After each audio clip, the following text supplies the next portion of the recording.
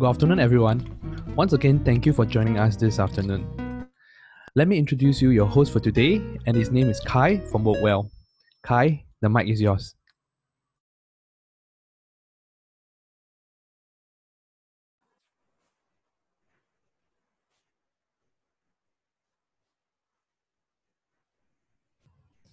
Thanks, Leslie, for the introduction. Hi, everyone. My name is Kai from Workwell. We are a personalized workplace wellness strategist consultant focused on helping you keep your employees happy and healthy. And we'd like to actually also thank our partner, Justco, for this webinar. Justco is currently Singapore's leading co-working space provider with more than 40 centers across 8 cities in Asia Pacific, including presence in Indonesia, Thailand, and China, to name a few. So to know more about Justco, you may check out their website and social media page.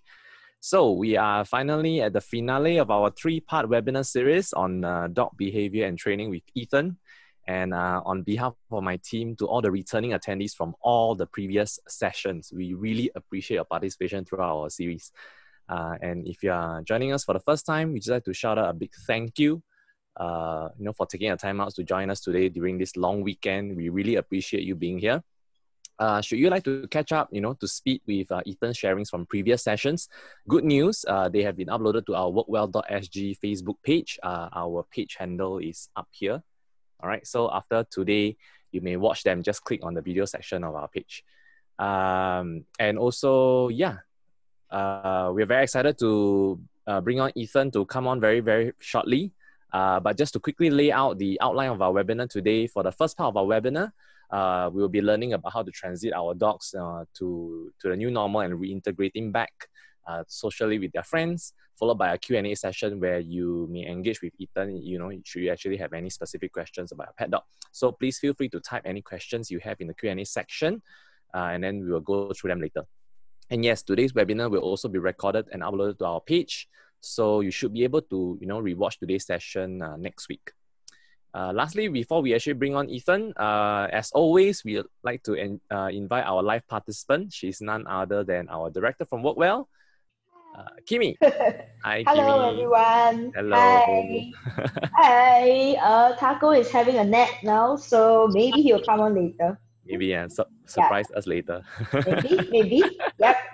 All right, without further ado, everyone, please join me along with your pets and welcome Ethan. The stage is yours. Hello. Hello. The host. Okay.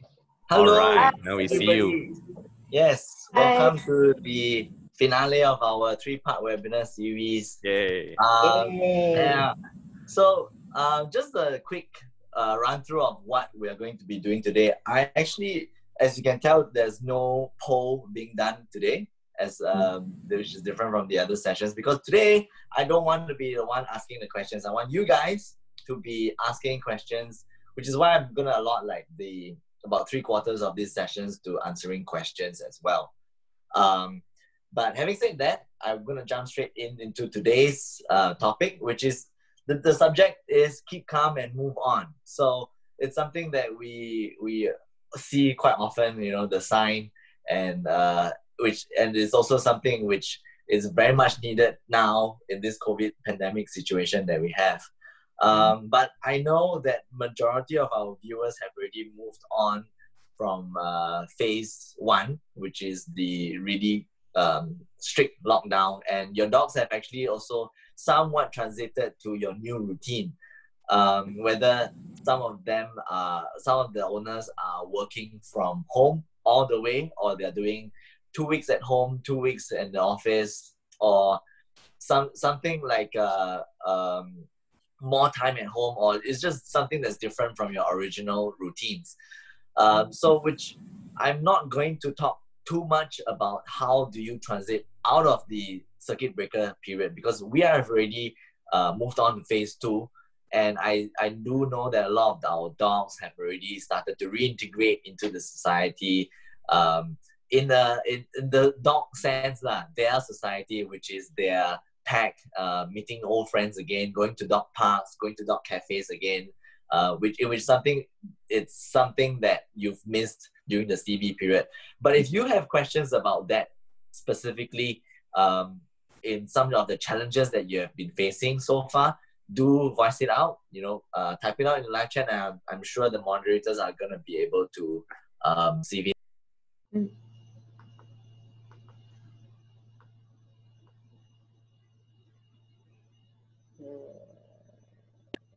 Did I just got mute? Yes, Ethan, you Yeah. just muted yourself. Now okay? Yep. Okay, sorry about that. All good, all good. So, gonna talk about transitions in the first place. In terms of, in general, transitions happen all the time. Think about it. Your dog's life, when they were first brought into your home, there was a big transition already. And I'm sure many of you, even though you've not gone through any form of training, you've successfully transited, or you've already done the transition. Whether or not it was done well was probably due to how it was being handled at that time, right? Us as trainers, we also do a lot of transitioning work for our dogs, whether it is with regards to helping my clients move to a new place, or helping my client's dog adapt to a place, an environment which is different, which the dog would otherwise have had always a lot of negative associations with. For example, if I have a client whose dog is insecure, then the transition that I would like to help that client with would be the transition to an environment whereby there are a lot of such dogs that they are fearful or insecure with. Likewise, if I have a dog who is overexcited and is having a lot of problems dealing with dogs barking at him, so that dog, that overexcited dog, is going to reflect and be triggered easily by barking dogs as well. So having that, having an owner have a plan for transition is very important. So, which is why I want to introduce you guys to the concept that transitions, there are only two types. Firstly, you can do it through slow progressions. And secondly, you can go cold turkey. Yeah, there are pros and cons to each of these approaches. So those people who have experience from transitioning from phase 1 to phase 2 of the circuit breaker, right? Those of you who have done straight away going back to the office, you've experienced cold turkey. Those of you who have experiencing the two weeks at home, 2 weeks in the office, you guys are putting your dogs through slow progressions as well. And I remember during the first part of the series, there was one person that asked, how do I train separation anxiety for my dog, or train my dog out of separation anxiety? I actually introduced a slow progressive method, which was 5 minutes away from your dog, and then after that progress on to 10 minutes and so forth, right?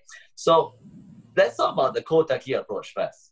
That's actually a technique in which I use a lot when I want to introduce dogs to new things.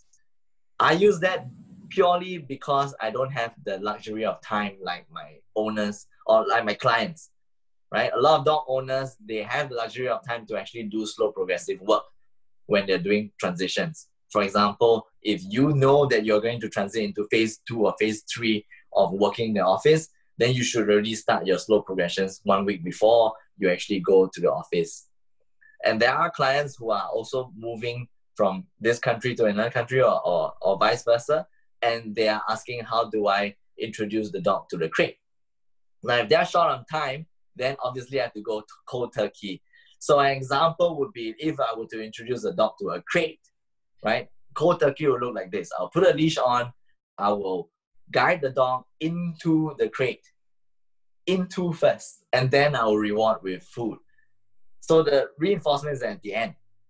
Now, if I were to do slow progressive methods, then that's the one whereby you slowly place food closer and closer to the crate, and then have the dog eat inside the crate, and then from then on you close the crate, and then you make sure that the association is positive, remains positive. So these two approaches. Now, the effect on the dog is also different. Cold turkey, you tend to compound the stress or the discomfort at the beginning. Yeah. So when I bring a dog into a crate and the dog is totally is totally new to the crate, so the discomfort or the suspicion or that insecurity of going into the crate is compounded right at the beginning because I'm leashing the dog and bringing the dog in. Whereas for slow progressions, you're spreading out the stress, you're spreading out the discomfort. So that gives you the luxury of doing it slowly and having your dog be desensitized to it, right? Because then you can do it in stages. Whereas for cold turkey, you're actually just counter conditioning.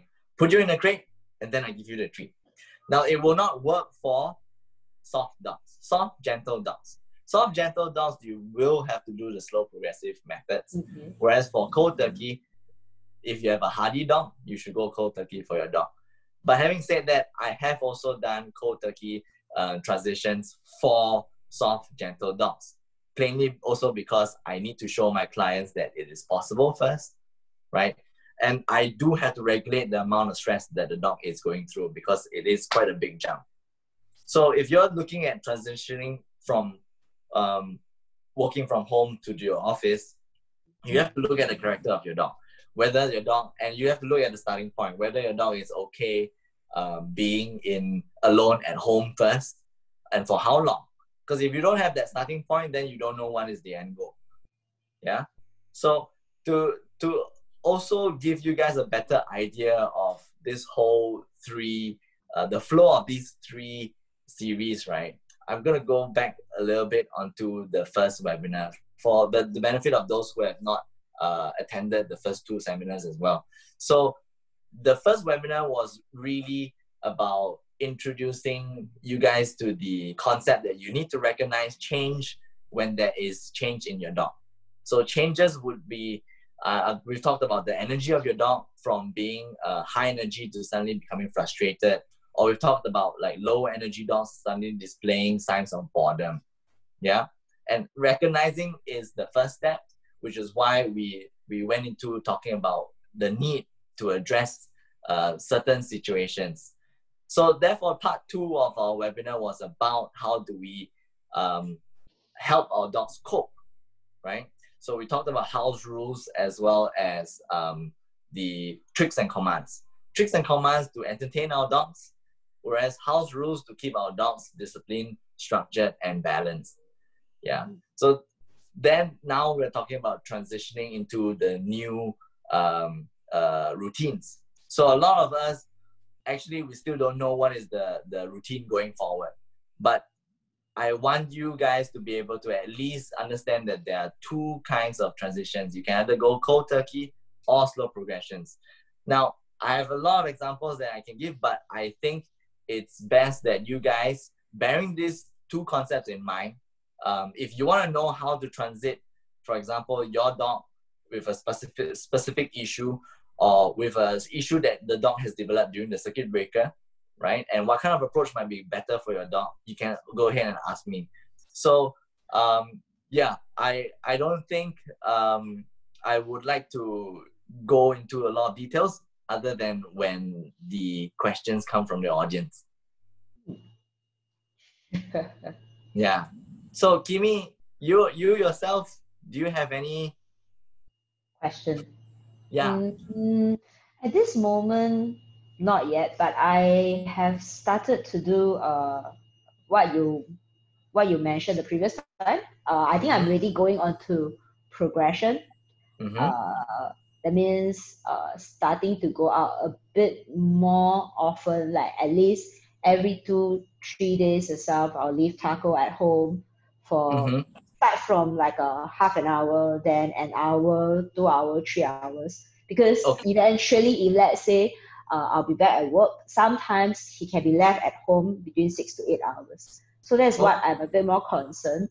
Then at this moment, everything seems fine. I don't really hear him barking loud, when I'm on my way back. But I got to be very careful because he recognized my car. And because my house is on the 1st floor, he can hear my car. Yeah. So he will always bark. So yeah, I mean, I try to go out by foot and then come back and to see whether he bark. But I realized something that at this moment, he's not really peeing well on the pee tray. Okay. So a bit near to the picture, but quite a few times I peeing outside. Okay. But I guess That one might be a separate yeah. issue. So Really? it can be linked to the fact that things have been unstable for the past 2 to 3 months because the routine is different, the rituals are different. So it could be linked to that. But I'm saying it's a separate issue because then to help your dog remember the structure that he had, right? I'll go back to your house rule. So the house rule of being understanding where he should be peeing. So you might need to do a little bit of confinement when you're away. Oh, okay. So that he remembers, because during CB, right, he transited, what was the transition there? He transited into an environment which was freer, whereby he had a lot of time with the owner. Okay. Right? Okay. As opposed to when before circuit breaker, he had to rely on his memory of the house rule. Okay. He had to rely on what he knew or he learned before. So he's practicing the observance of that house rule when you're not away. Okay. So now when you leave, right, he might have forgotten how to practice observing the house rules. So in order to help him, you might need to lessen his chances of performing a mistake. Okay. But he was okay when I'm at home though. That means Correct. So he's okay when you're at home because you are there and you actually remind him of the house rule. Oh, so I remind him of the house rule. So if I leave because home, he associates the house rule when you are with you when you're around. Okay. But he didn't get to practice it when you are away because you're hardly away during circuit breaker. Okay. Right. So so that is gonna be okay. Yeah, that's something which is very common because a lot of people, when they stay at home a lot, they tend to become a little bit more relaxed about certain things, whether it is about house rules or whether it's about the relationship with the dog. So sometimes because they're at home, right, they don't need the dog to be so responsive because they can always see the dog. They can then they don't go out to practice off leash control, or in fact they're exposed to less and less situations. So it's almost like how I did not manage to practice my Mandarin and it all just went out the window. But if I was forced to live in China, right, then yes, my Mandarin will still be there. I'll retain that knowledge. Right? So that I will be able to remind myself how to use. So I think that's what Taco lacked. I see. I mean, that's what I have been trying to practice, and I have to keep reminding myself of don't make the walk a toilet walk, like what you have mentioned. It's very tempting because when I make sure that he does his business outside, then he won't do it at home. But I have to keep reminding myself that hey, the walks are not meant to be toilet walks because one thing that I'm very concerned is that if he's gonna hold his bladder and wait until that I come back and then walk him, that's gonna be very detrimental to his his health and stuff. That's why I'm very worried. Then so but one thing I want to assure you as well as our other viewers, right, is that regardless of the type of transitions that you do, whether it's cold turkey or slow progressions, right, we do have to remember that our dogs are extremely adaptable. And I would use the example that I always use back in my police canine days, right? The working dogs that we have, I mean, they are a different class, right? Working breed, German Shepherds as well as Labradors and Cocker Spaniels. But they have to, after 2 years being attached to a handler, they have to be able to transit into a new owner or new handler. Because the rotation for our NS is 2 years. So our dogs do have to go through that kind of transition. And the surprising thing is that they say that yes, the dogs they might only be loyal to one or two people in their lives. But when the transition is done right and the bonding is in place, you'll find that dogs, they are highly adaptable. They will not only remember their previous handler, but they'll be loyal to both handlers, and they will adapt to your style of communication. They'll adapt to your style of walking them as well. So that's something which I want a lot of people to bear in mind, because they're always quite afraid to make changes for their dogs. But to begin with, your dog is going through huge changes in their lives. From the time is being born to the time that it's separated from his or her littermates, to the time in which he's brought into a different environment that is not, So even if whether you're rescuing a dog, transitioning from a natural habitat, vegetation kind of environment to an urban environment, or whether you're buying a dog from a reputable breeder, these are all transitions. And the dogs, that's why I feel that a lot of them can fly and go into a different country and still be able to adapt and love the family that they end up with. What's the number one tips that, okay, so I'm going to guide him through a transition. What's the very, very first thing that we have to prep that they suggest? Okay, correct. So I'll talk about cold turkey first, because cold turkey is the most straightforward. So if you're doing cold turkey for a dog, if you are very gentle and you're not firm, right? Your style. If your style is not firm, then you will experience if you're not firm, then you will experience a lot of difficulties, because you might not be following through 100%. Because a cold turkey means you have to follow through, you have to do what is the objective 100%. Okay. Right? The dog might be stressed, right? But you have to bear in mind that the stress is at the beginning, because you're compounding the stress, and then you're waiting until you've done the objective for the dog to process and figure out. So if you want to go cold turkey, you have to be mentally prepared first, to be a bit more rigid. I see. Whereas for slow progressions, I always tell my owners that you have to be very patient. Why? Because slow progressions means that you're not stressing the dog too much, but at the same time, the dog won't give you as much. So your expectations have to be lowered. You understand? Okay. So, like for example, yesterday I was training a client to walk the dog in a certain direction. So the dog comes out from a condo, doesn't want to turn, only likes to turn left, doesn't want to walk right because of some negative association that developed during the younger years. So my style was cold turkey. So when I took over the dog, right?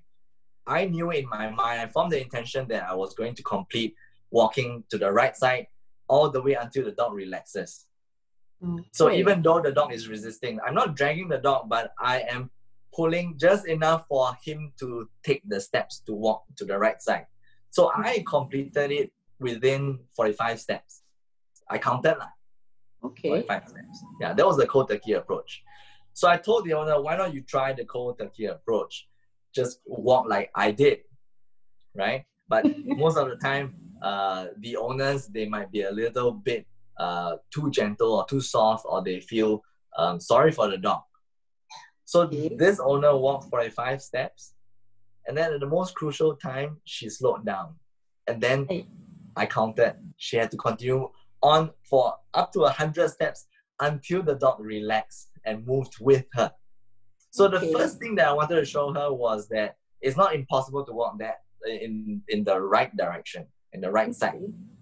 Yeah, it's a matter of how you do it. So if a person like me was firm and I walked, I only needed 45 steps, whereas she needed 100 steps.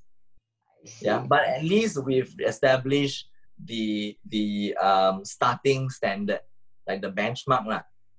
I see. Yeah. I see. So then I realized that she's not firm enough to do it such that the dog will understand that is the objective, walking right down that street. right? Okay. So eventually, if I were to foresee if she's going to continue without me, she might even take more than 100 steps to walk. So Okay. therefore, I told her to do the slow progressive approach, which is to walk slower. Yeah, but you cannot expect 100 steps to be your benchmark.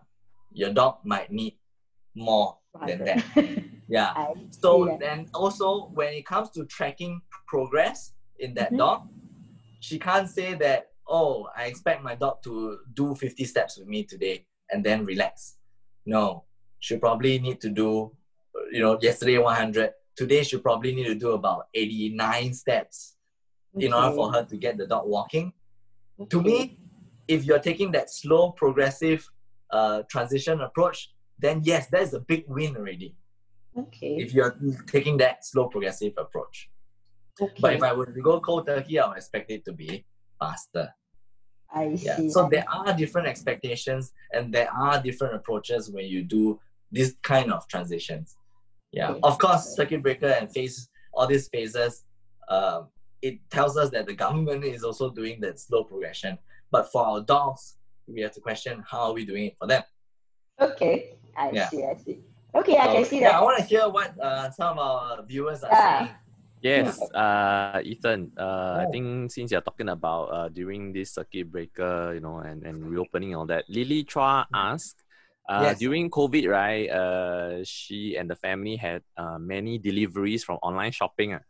I think Yes. just like many of us. So when there is someone at the door, he tends to dash towards the door. Mhm. How to stop him? Mm-hmm. Is she live? Can she be? Yes, she's live. Yeah. Let Right? me just enable her. Yes. Yeah. Because this one I need to understand. So I think my specs are reflecting. Lily, you may feel free to. Yeah, I think she's unmuted already. Okay. Yeah. So Lily, right? Yep. Is Lily there? Oh, yeah, she's there. Hi, Lily. Lily? Hello. No. Hello. So I just want to understand. Right now, what is the procedure that you have in place? Because if I were to recommend anything, you'll be going through a certain transition. So what is the structure that you have right now before you receive a delivery or before you receive people at your door? Where is your dog? He's always in the hall, Always in the hall. Is it wandering? wondering. So when he knows that somebody's at the door, Yeah. and so he'll start barking and dash towards the door, and there I will go back. I'll go forward. I stop him, but he still keep jumping and Okay. continuously. Tell me how do you, because you said you tried to stop him, right? Tell me how do you stop him? I block the entrance now. Mm-hmm. So I block him so that I can let the delivery guy put the parcel put the parcel down. Okay, so basically you hold him, you block him, you hold him. He's a bit so when I block him at one corner, he will dash in and out of the hall, and then he noticed that I move away, then he will slip through the main door and then he start barking at that poor delivery guy. Okay. I'm sure this problem didn't just occur during the circuit breaker, right? A long time already. I tried ways to stop him, but I couldn't do it. Okay. So a dog trainer that came to help us with this. Uh-huh. When the dog trainer he showed us how to do it. He said you need to get him to give a command, ask him to sit down. So when it works. It works. But when you do it? But when I do it, I ask him to sit down, he just turn away. Yeah. So you might need. So this is the structure that your dog has. Let's talk about the old original structure first. The original structure is this sequence of events. I'm wandering from your dog's perspective. I'm wandering around the house. Suddenly somebody appears. I hear something, or I sense something, or I smell something. Then I go into that frenzy, right? And then what does the human do? To me as a dog, the human tries to block. I try to subvert the human. The human holds me, right? I try to struggle, right? And I continue doing the vocalization. Mm-hmm. Yeah. To me, But what when is the command to sit, I just say sit. Mm-hmm. He just move away. Yeah, exactly. Because he's got a lot of freedom to move. So what I've identified in your original structure right now, right, is that there's a lot of freedom. Number one, there's a lot of freedom, right? Number two, the human is chasing after the dog or frantic. Yeah. So then that means there's no clear communication from you already. Yeah. Even though you say sit and all that, there's no clear communication. Right? Okay. And yeah, actually these two things are enough for the behavior to go on and on. So my challenge to you is to transit to a different structure. Okay. Okay. Number one, I want you to practice a little bit of prevention first. So like I talked about in the second seminar, in the second webinar, I talked about being able to correct your dog before it happens. So if you know that you're taking a delivery, right, and you know that the delivery time is during such and such, have your dog on a leash first. That's number one. Okay, that's kind of standard. It's just to prevent you from needing to chase after your dog, right? Yeah. That's number one. Then number two, that's so we eliminate a little bit of that freedom. Because if your dog is starting to get hyped up when there's somebody at the door, at least you can step on the leash. You don't need to take the leash and correct him or anything yet. At least you can step on the leash and he has less space to move. Okay. Number two, we handle the communication. So communication, what I see is the missing link here is that you're not telling a dog what is alternative behavior. Oh, okay. Yeah. So I want you to move into a structure whereby number one, you're not what you want. I will ask you to pick a place that is like 3 or 4 steps away from the door that your dog can settle down. You can put a bed there for your dog to settle down.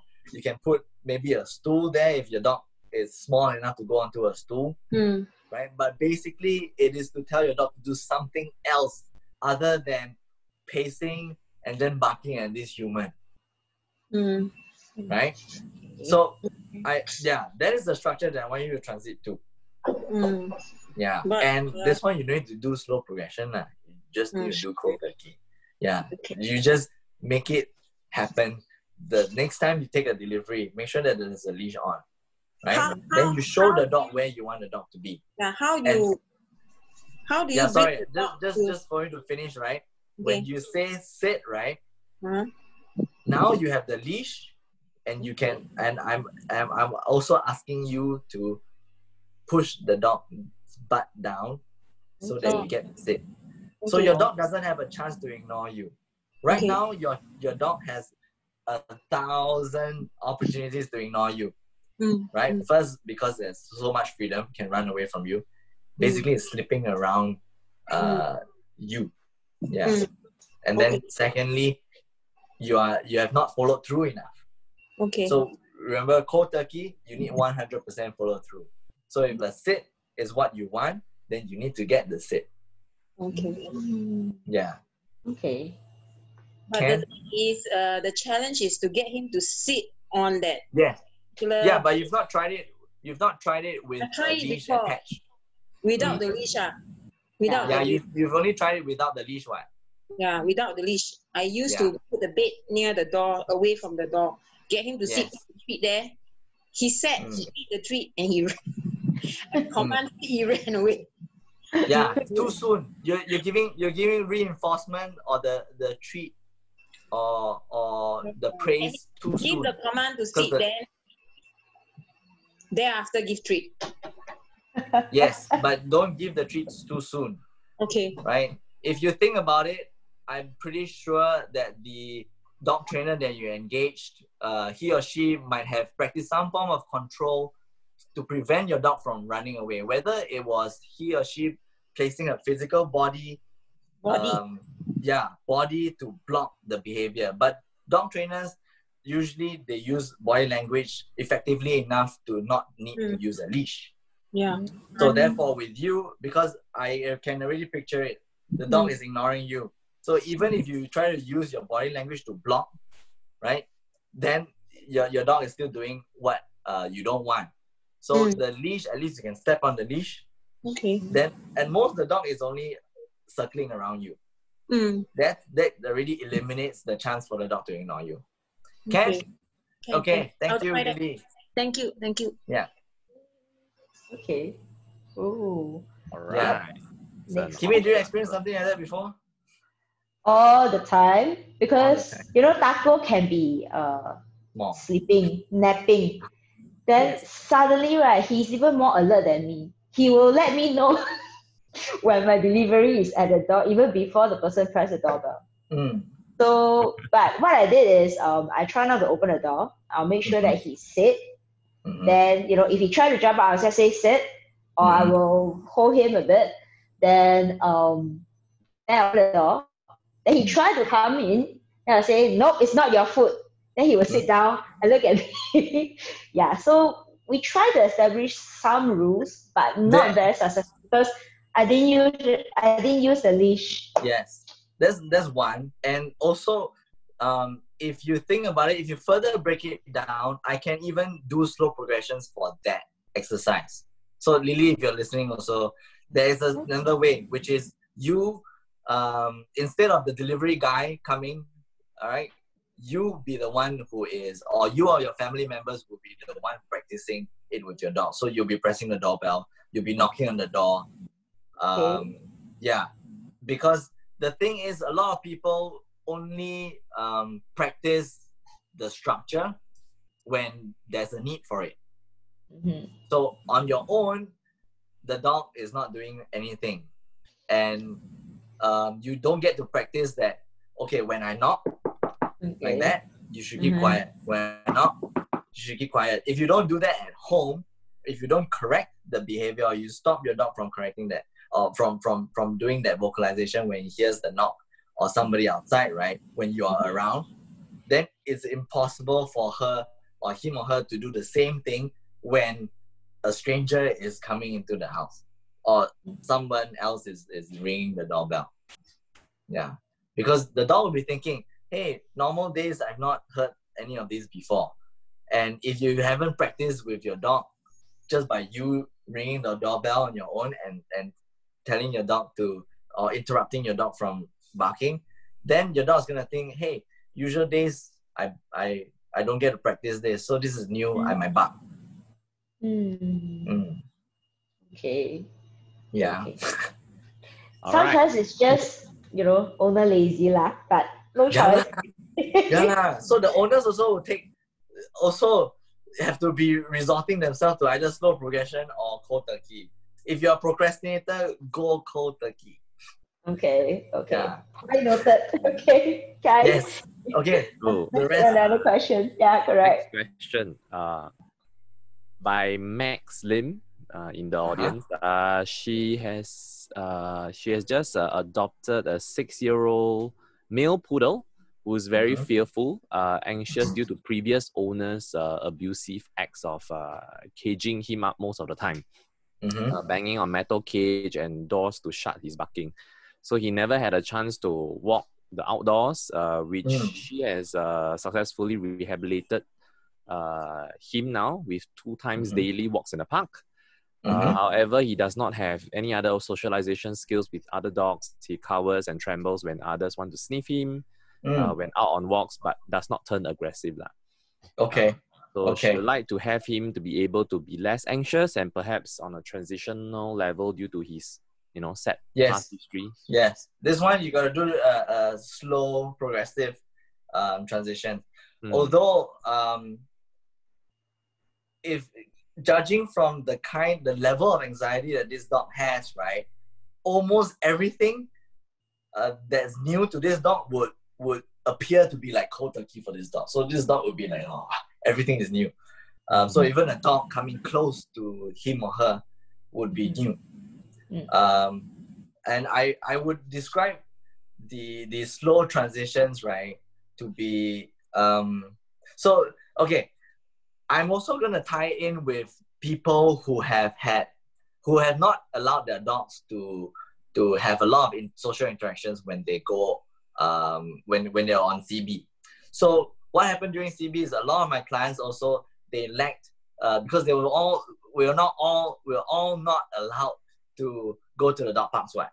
So during CB period, there was very little dog-to-dog interactions. And some of my clients, as soon as phase 2 hit, right, they brought their dogs to the dog park. And then knowing that in my second webinar, I covered the frustration and the boredom bit. So there's that pent-up energy, and they're bringing it into the dog park as well. Okay. So a lot of people, they did the cold turkey transition, right? So it's almost like a reverse culture shock for the dog. So the dog goes back to the dog park for the first time in like 2 months, and is trying to release all this frustrated and all this boredom. And the dog becomes very intense.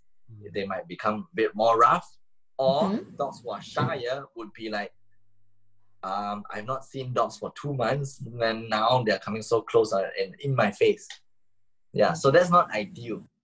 So same for the owner of this dog, Max. And yeah, so Max, if you want to introduce your dog to other dogs, right, then stick to my plan or my rule when I go to dog parks. Firstly, always make sure that your dogs are well exercised before going to the dog park. A lot of people bring their dogs into the dog park to exercise, right? It should be a chill out place, ideally a dog park. It should be a place whereby there's friendly, chill play, not overexcited, frustrated play. It's not a place that you go to vent. So a lot of owners mistake the purpose of the dog park for that. So therefore, in order to decrease your chances of dog entering into a conflict with such or clashing with such dogs, right, then whether it's a head-to-head clash or a flight kind of clash, always exercise your dog first before going into the dog park.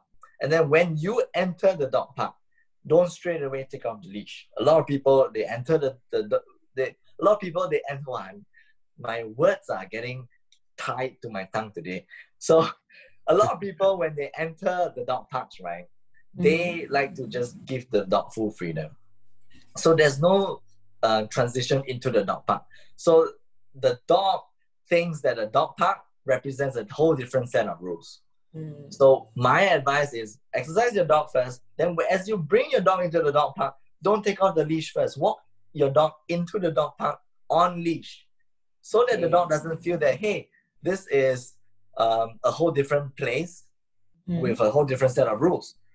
What I want your dog to feel is that he's going for a walk, right? He's getting his exercise, he's getting a bit of discipline during the walk, and then transit into the dog park smoothly on leash, and continue your walk inside the dog park for at least 1 or 2 rounds, so that the dog eases into it. Now, if you have a nervous dog, all the more you should do the one whereby you're walking around the dog park. At first, you should walk at the peripheral of the dog park, right? Okay. And you should continue walking when the dogs come to sniff. Don't pause, because when you pause, your dog's motion is disrupted. And if your dog is feeling nervous, then that disruption is going to force the dog to go into this shutdown, especially when a dog is coming in. Yeah. So my advice of continuing the walk, even though the dog is coming to sniff, is such that you maintain the energy of your dog, number 1. Number 2, when you continue walking past when the dog is coming near your dog, you actually force the other dog to go to the back to sniff your dog, not to the front. Now, dog-to-dog interaction, when it is too direct, face-to-face, there tends to be a lot of social pressure from the incoming dog into your dog. So sometimes your dog might flight, or if your dog is a bit hardy, your dog might lash out. Yeah. So continuing motion is very important. Number 1, to ensure that they don't see this as a place where it's a different set of rules. Then number 2, right, you let you reduce the chances of face-to-face interactions. And even with face-to-face interactions, it is minimal. So the dog comes face-to-face, and then if you continue walking, right, then the dog has to follow behind in order to sniff or greet your dog. Okay. Yeah. So that's a strategy that I adopt with all dogs, even my own dogs as well. Because I want them to ease into the energy of the dog park, not go into the dog park and like go, hello, I'm here. And then they disrupt the energy that is already there in the dog park. Yeah.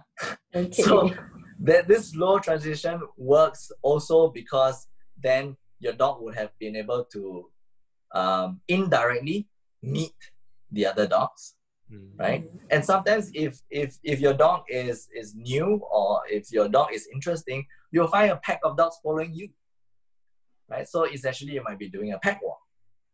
Now, if you don't feel confident enough for your dog to go into a dog park and be exposed like this, then arrange a pack walk with your friends, because then you can do side-by-side interaction, just walking. So a lot of people think that, okay, socialization means playing, but it's not. Socialization just means being okay with being around each other. Okay. Right? Yeah. So yeah, you don't need a dog to be playing. That's a bonus, because that the play would mean that they found somebody that they are competent with. Okay. Yeah. So Right. sounds like based on, Yeah. So if you have a dog who is for the first time you're bringing to the dog park, you should only off leash your dog when he's found that competent partner. Yeah, when they first start playing, then I tell the owners, okay, off leash. Then you're rewarding the dog with freedom at the right time and the right energy. Otherwise, yeah, there's no harm guiding your dog around in the dog park on leash, right? Especially when your dog is nervous. You don't want him to practice flight, because if I off leash a nervous dog in a dog park, that dog is gonna go into a corner and not gonna move. Yeah. And then the dogs are gonna come and be curious, capo, come and sniff him, and then your poor little dog will be there telling everybody off. Yeah, that's the most extreme case. Okay. Yeah. So that's why motion is very important. I got a question. I hope that helped her to understand. I think sounds like based on what you're saying, I think Max Poodle just need a bit more time, especially because of his past. Yeah. So if I were to further break it down into smaller progressions, right? Then I would say don't even enter the dog park.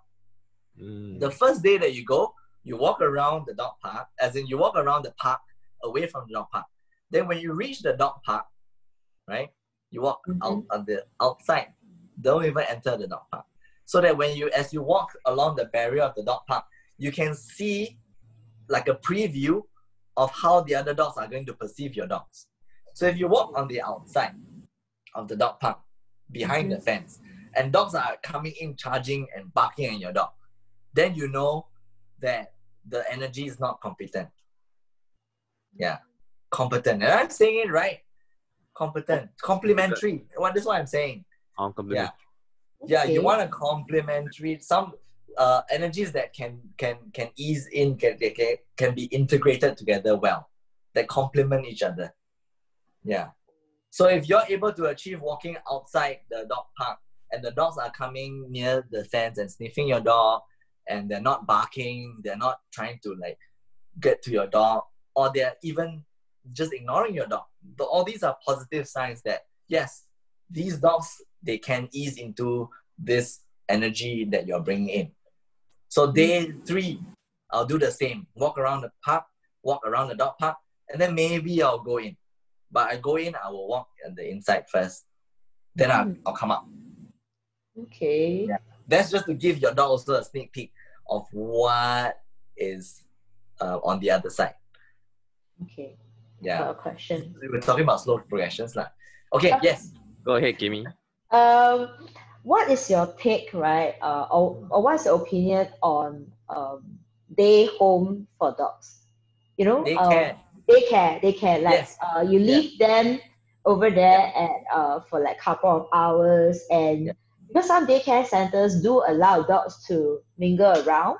But of Yes. course, those daycares, they go through pretty strict examination. So you need to go through, like, tics check and things like that. You need to give your annual checks then before you can.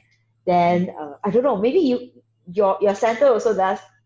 Do you do daycare as well? So Yeah, I do daycare as well. But to be honest, I'm looking at the standards out there, right? A lot of my clients' dogs have negative experiences in a lot of daycares. Because number one, they come to me for training, and number two, I take them in. I mean, and I'm talking about those dogs that are banned or rejected from other daycares. Okay. Sometimes it's just a misunderstanding. Yeah. So the thing is, a lot of people. So there are two sides to the story. One is from the person that runs the daycare, right? So they advertise their daycares to be come let your dogs play, right? It's a play school. Yeah, I call it a play school now. And then they expect the dogs to be, mingling with each other and playing a lot. So owners will also have that expectation where if I were to bring my dog into that daycare, right, they should be playing.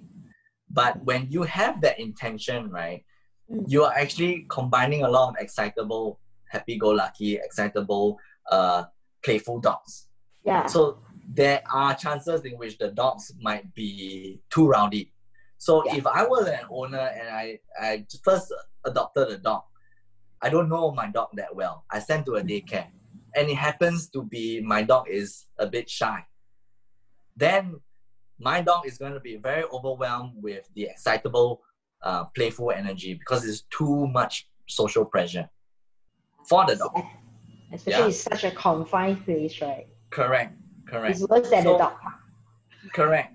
And I've also trained daycare personnel from other daycares, and I tell them that the one thing that you should bear in mind is to be able to manage different energies and regulate the energy of your daycare.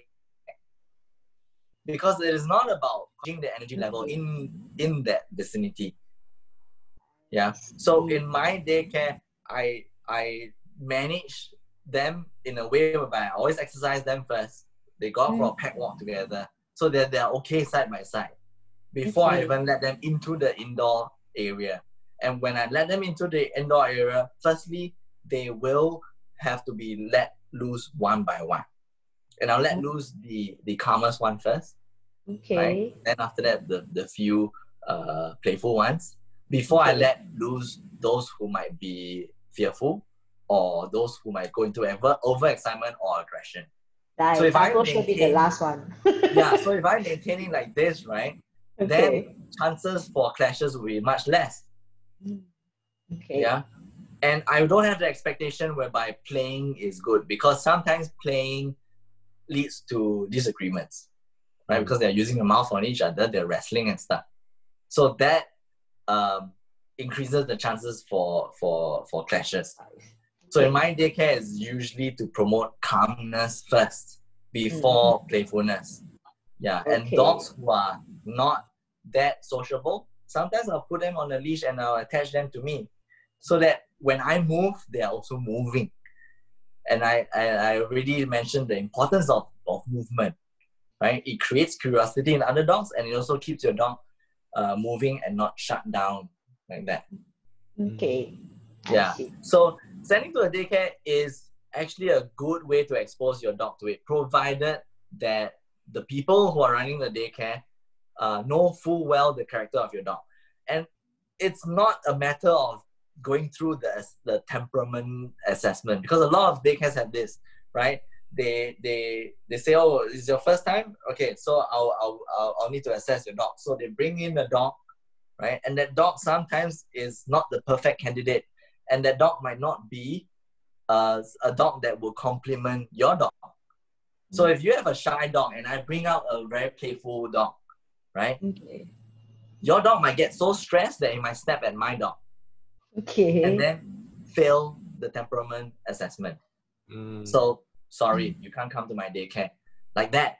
So that's very unfair because you're only judged on one interaction or two interactions at best, or it could be judged at the wrong time because firstly, that place itself is already new. Okay. When you bring your dog all down for assessment. Yeah. So for my daycare, I don't do any assessments because I take in all kinds of dogs, and I believe that there's always some kind of benefit regardless of whether you're looking for a dog to play in the daycare or just be exposed to more dogs. Okay. Right? Because in my daycare, we do a lot of group walks as well as group interactions. Now, if a lot of people they only look at the play as the bonus, right? Then I would just tell them to play with your dog, because ultimately you want your dog the play drive to be channeled towards you because it creates engagement with the owner. Yeah. Okay. I see. Right? Because if you only go to daycare to play with other dogs, then when your dog sees other dogs on the streets, he's only going to think of playing. I see. Okay. Yeah. Okay. Just one quick question. Kai, do I have, or actually there are some people, because I just wanted to know that how do you distinguish your dog? Is he being very sociable or he's at stress towards other dogs? Because we can only see it through the tail. You know, they say that, you know, oh, if he wags the tail means fine. Yeah. So, but how do we know? Is he under stress or is he just being very playful, very sociable? Okay. So, how do you judge though? A little bit of corrections to the people who describe that. So a lot of people, they read and then they see, oh, okay, the ears are floppy means it's okay. The tail is upright means it's not good, or the wagging is good, right? So the mistake when you absorb information like this, right, is that you're localizing a lot of the body language. Yeah. So you're only isolating the tail, you're isolating only the ears, you're isolating something else, right? I'll give you a funny example. When I was young, right, I wanted to know how to interact with girls, how to talk to girls. What are positive signs when you talk to a girl, right? So I read this, oh, if the girl is twirling the hair, it means that the girl is interested in you, right? But after I married my wife, I found out that they twirl the hair all the time. So how can that be a clear indication? So yeah, I was naive, I was young to believe that is a positive sign of a girl who's being attracted in me. No. So likewise for dogs, now I tell owners, don't just look at the ears and the tail, right? When you look at the dog, it's a lot of information, right? The main thing that you should look at is how is the dog holding the body? Is the dog holding the body stiff, right? Or is the dog holding the body loose? Okay. Because when it's stiff, there's tension. So when there's tension, you will see the signs that they say: the erect ears, the erect tail. Okay. Yeah. And then the hackles come up. Yeah. All this will definitely be present. But sometimes they are so subtle, right? And like Shiba Inus, they hold their tails high most of the time. Does that mean that they are constantly tense? No. Okay. Yeah, so you have to look at the energy of the dog, right? Look at yourself in the mirror too. Like when you're angry, right? Nothing much moves. Okay. Yeah, but when you're relaxed, you know, you're more flowy. Yeah. So and the body movement is smooth as well. Of course, those isolated ways of looking at body language can indicate certain things, but it can also open up a room for confusion, because when a dog is overexcited, right, and playing, and that playing turns into biting, the tail might still be wagging. Yeah. Right? So the only thing that from my experience, I always try to put myself in the dog's shoes. So when I was first doing dog training, right, I was not very good at reading dog body language, canine body language, because I also did what you guys did, right? Read. So then what if the ears erect but the tail is down? Like, what does that mean then? like dog is half, right? So I don't do that anymore. Whereas you look at the body language of the dog, I'm going to try to imitate for you guys if you can see, right? Okay. So a dog that is excited usually, right, or alert, right? Okay. Usually the body weight is forwards like that. Okay. Yeah, you see, and the ears are naturally erect. Okay. Yeah, right. So I copy the dog's energy or the dog's body language, and I try to stand like that lah. Like, can I be relaxed when I'm doing this? No, right? Or my neck so long, right? But yeah, there's no way that I'll be playful when I'm doing this. It's very difficult. Yeah, when I'm playful, I have to be, a bit more like loose. Yeah.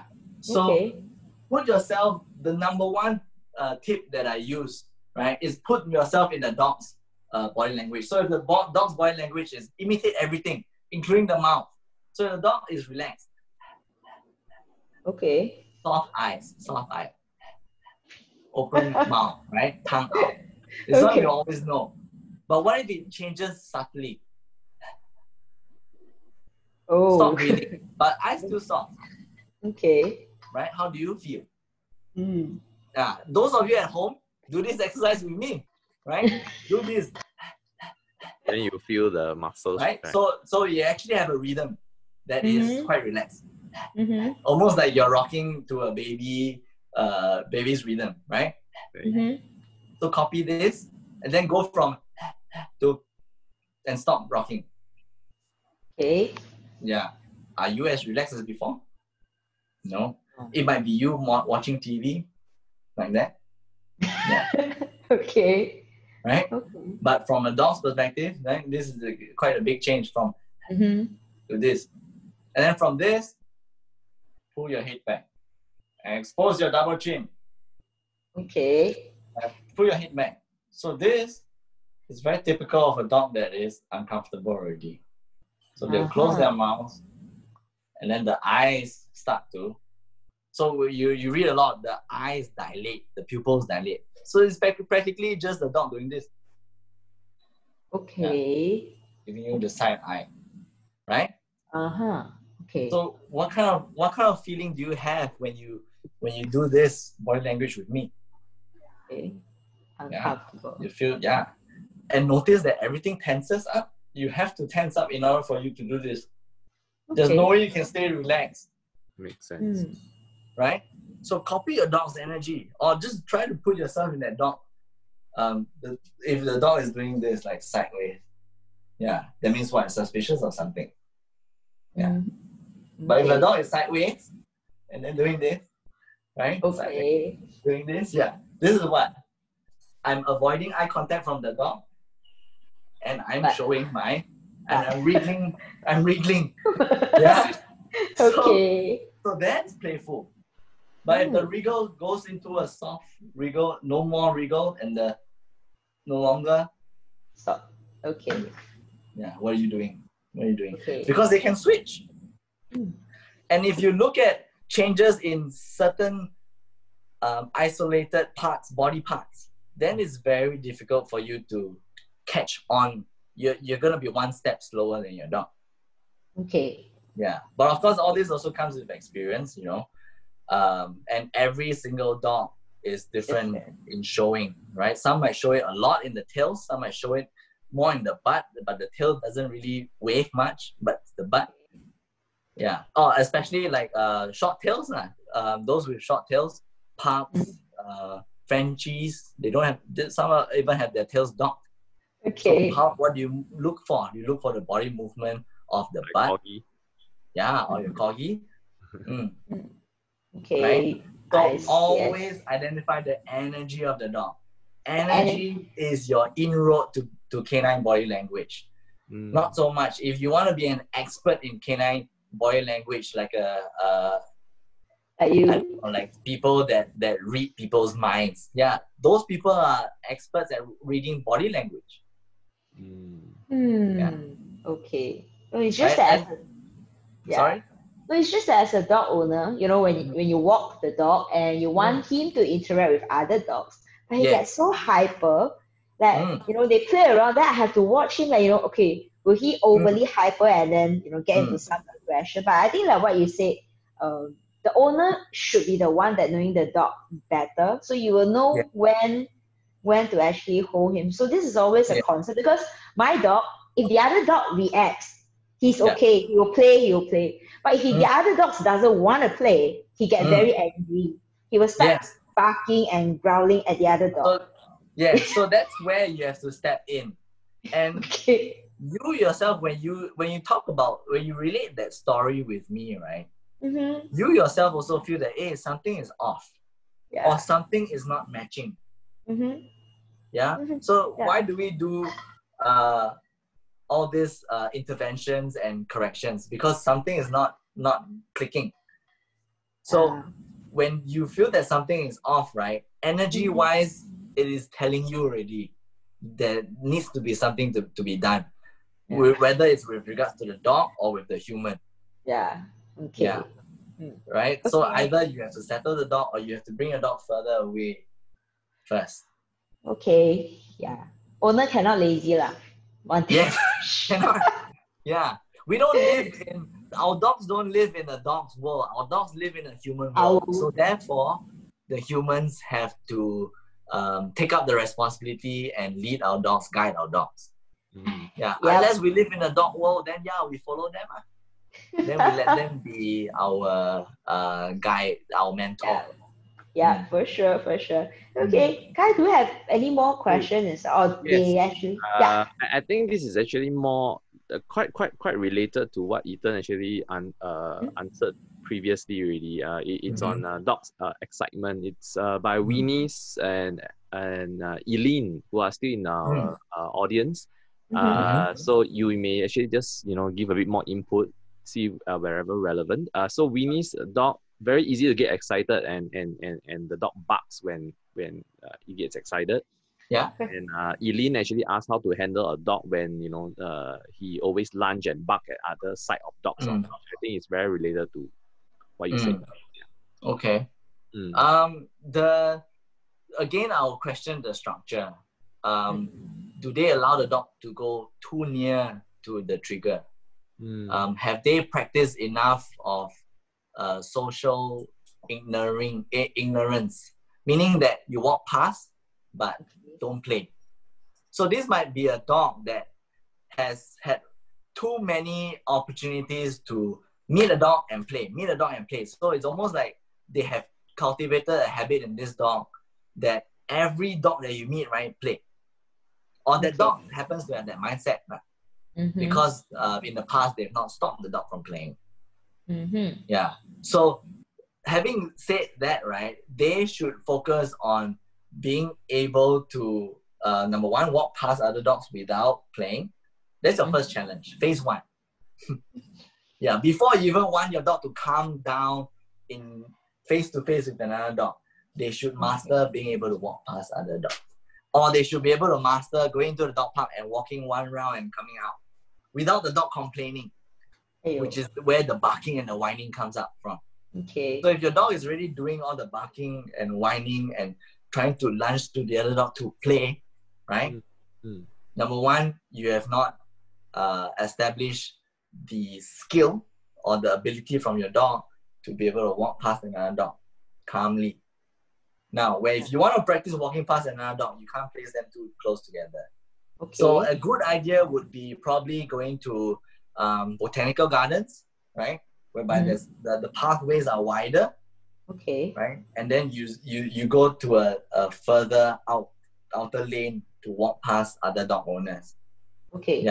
Your first attempt, like I said also, your first attempt when you go into botanical gardens to try to do this exercise, say like, okay, Ethan said train to walk past other dogs. So you go to botanical gardens, then you're very excited, then you walk past.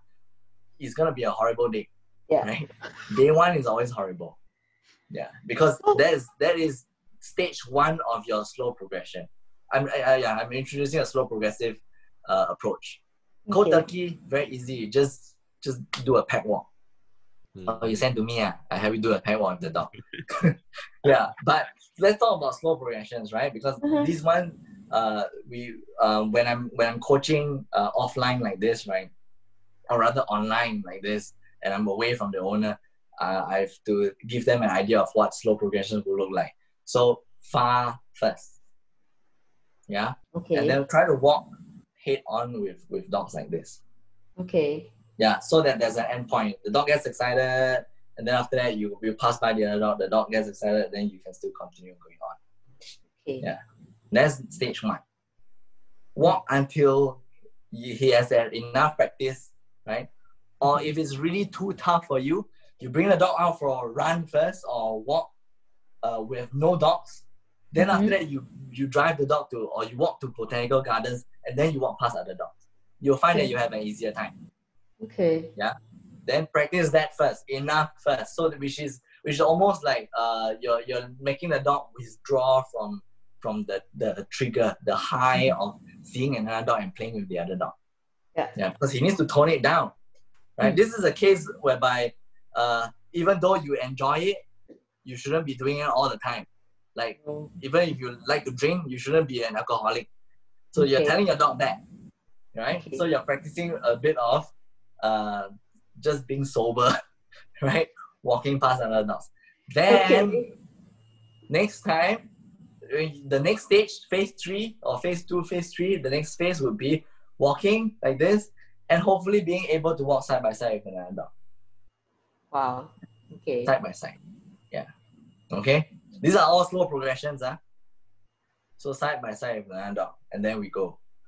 Without playing. Yeah, without playing. So just the walk. nearer you are, the more difficult it is to control. The further you are, the easier it is. But at all times, also remember that you should determine the structure. Don't because you see, oh, they play already, then you give up. Then you let them play. Okay. Yeah. Right? So that's why the human still needs to work. Right? If you still encounter a lot of problems when they're this far apart, then maybe it's something you got to do with your leash. You might be giving your dog still too much freedom, too much leeway for him to get excited. Okay? Then from then on, yeah. Because if you can get to this stage where you can meet another dog and then you continue walking past, right? Chances are that when you meet another dog, the dog will start to focus on you more instead of focus on the other one. Because then your dog will be asking, okay, are we playing with this dog or are we just walking? Because for the past 1 month, we've been walking past dogs. Yeah. So then, yeah. Then when the dogs are nicely walking, find a good place, a place that is safe for them, then you let them interact. That would be how I would slowly transition. Okay. Right? But if I was to do cold turkey, right, then I would have to take charge of the other dogs also. Okay. So when I meet the other dog, assuming that the dog is okay, right, I will take the leash of the other dog and I'll bring them for a walk. If they get excited, I'll correct on the spot by tugging the leash. Okay. Yeah. When I move, right, chances are they will move together with me. They might try to play, but because the movement is constant, they will move. Okay. Yeah. Then from because that's cold turkey, then I have to work backwards. So what if I want to meet, but I don't bring them for a pack walk? Yeah. Wow. So I would develop a routine whereby I meet the other dog, I see the other dog, we go close enough, the dog gets excited, I move away. Okay. Yeah. Then I'll try it again. How near? Challenge yourself. How near can you go towards the dog without the dog playing? Or without your dog getting overexcited? Very difficult. Yeah. Then I'll go. Okay. It has to be like you say it's difficult because you keep thinking of day one. Day one whereby you make the transition, or day one whereby you make the change, or you change the habit for your dog. You always think about that. And then that makes you reluctant to even do it. So a lot of people, yeah, they see it like there's too much work. Yeah. So that's why I go cold turkey for some of my clients. Whereas the others, I can do slow progressions. Because I know that they'll do the homework, for example. Okay. So when I cannot handle, but maybe because the taco is small enough that if he turns too aggressive, like, going so much wanting to go to other dog, I will just pick him up and carry him away. So yeah, the picking up, that means It's not. you're stopping It's him not correct. even when he has not completed the task. Yeah, because Yeah. he just tugs so hard, so hard until that he's almost like choking himself and he start coughing and then he is still doing that. Then I make him sit and but of course the other party was like taking a step back. So Mm. I would just pick him up and carry him away, go to the other side, make him sit down and then calm down. Then we continue our walk. So Oh, that's what I do. Yeah, but okay. probably that's not When you very pick him up, ask whether you should always ask the human whether they are okay to help you, or okay to basically help you with the training of your dog. And the thing is, I think a lot of dog owners are very helpful. It's not like cat owners. But I'm talking about my experience. Dog owners usually, if you lose a dog owners will help you find a dog. Yeah. If you need help with calming your dog down, I find that most of the time when you ask, they will help you. They will stay there and they'll wait for your dog to calm down. So I think you should have asked the owner, are you okay if you help me for a bit? Because I just want to teach my dog not to be so excited. I don't want my dog to be overexcited. I don't want my dog to be aggressive. Or I just want to give my dog some exposure. So is it okay if we walk side by side together? Okay. Yeah. Or is it okay if I follow you wherever you're going? Of course not in a creepy way, but follow you walking around this park for at least a few 100 meters. Yeah. As you ask. Don't end the exercise then where your dog is displaying the behavior and then you don't allow the dog to settle down. You didn't. Yeah. So you have to understand, dogs, they will settle down after a while. It's just how long you wait. Okay. If you watch TV shows, obviously it looks like magic. If you watch basically if you just watch movies and TV, everything looks magic because a lot of work goes on behind the scenes. Which is the truth about dog training. A lot of people want to control their dogs like remote control. Yeah. But they have to actually do the work to pair the remote or the sound, the command to the behavior first. Yep, for sure. Okay. Yeah. And I think a lot of times people are not doing a lot of enough practice, and then they give up too easily. Yep, for sure. Okay. Cool, Ethan. Yes. All right. I think with time flying like that, that wraps up our finale. I think the sessions are really every 2 weeks also quite short to even have all the knowledge. But I think Ethan, you've definitely given so much to learn and put into practice for our dogs. But for me, maybe more like future pointers as an aspiring dog owner. But definitely for all the participants who have been with us, I think it's been very valuable for them. Okay. How are they? Are they so still much. alive? Have they Yeah, they are still quite actually. Pretty much everyone are still live. So pretty much everyone is still live. That's good. Yeah. A big shout out to everyone. In every single one of the audience, as well as to those people who are going to view this at a later day or date. Thank you for bearing with us, and I hope that some of the questions, even though it's not your questions, that some of the answers have some applicability to you. The bottom line is dog training never stops, and it's I'm not sure whether I mentioned it before, but it's pretty much like taking a diet. The moment you stop eating healthy food, you will see different changes in your body. So the moment you slack in your relationship with your dog, you're not giving enough structure, you're not giving enough discipline, or even some people are not giving enough attention or love, then you will see leaks in your relationship. And it has become evident during the CB period. Not only humans are experiencing a bit of conflict within themselves, but also us and our dogs, right? So I also really want to give my heartfelt thanks to Workwell as well as Jasco for partnering me, Ethan from Urban K9. So thank you all for your trust and your support in delivering this 3-series webinar. Thank you. Thank you. It's been really amazing. Thank you so much again, Ethan. Yes. And we look forward to more, maybe. Yes, yes, For I sure, think, for sure. yeah, you guys out there, you all, for all your questions, they really mean a lot. Help all of us, to make this webinar with Ethan a very engaging one. So really, thank you all. Yes. I'm just gonna, as usual, flip up this screen. Mhm. So, if you all enjoyed this series and would like to be kept in the loop of, future webinars like this one, please spend a minute to just scan the QR code. And then, so that we can actually know from you lah, and then our page. So it would also mean a lot to us if you could actually just leave a feedback, right?